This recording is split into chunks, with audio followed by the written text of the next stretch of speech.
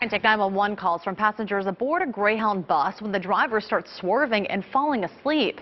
New tonight, WESH 2 Stephanie Culp has the calls for help along I-95.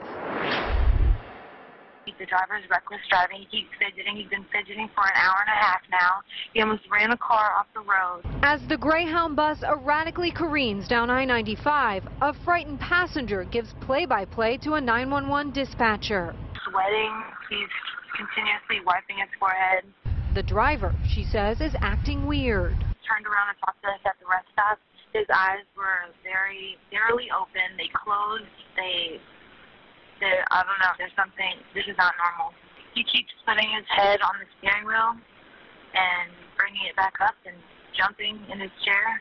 There were 39 passengers on the Greyhound bus traveling down I-95 to South Florida Sunday night. Investigators say 59-year-old Richard Campbell was at the wheel. Okay, a passenger just went up to talk to him. They just asked him if he was okay. He said yes.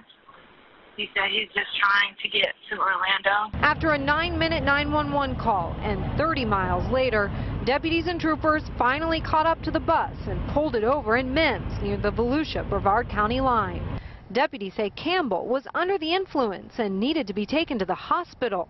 He's facing a DUI charge and could face child neglect charges since 2 children were on board. Stephanie Culp, WESH 2 News. And late tonight, we received a statement from Greyhound. It reads in part, we have a zero-tolerance policy of any Greyhound employee using or being in possession of alcohol or illegal substances. It is inappropriate for us to speculate at this time as to what occurred due to the ongoing investigation. We are fully cooperating with local authorities and are currently conducting an investigation of our own.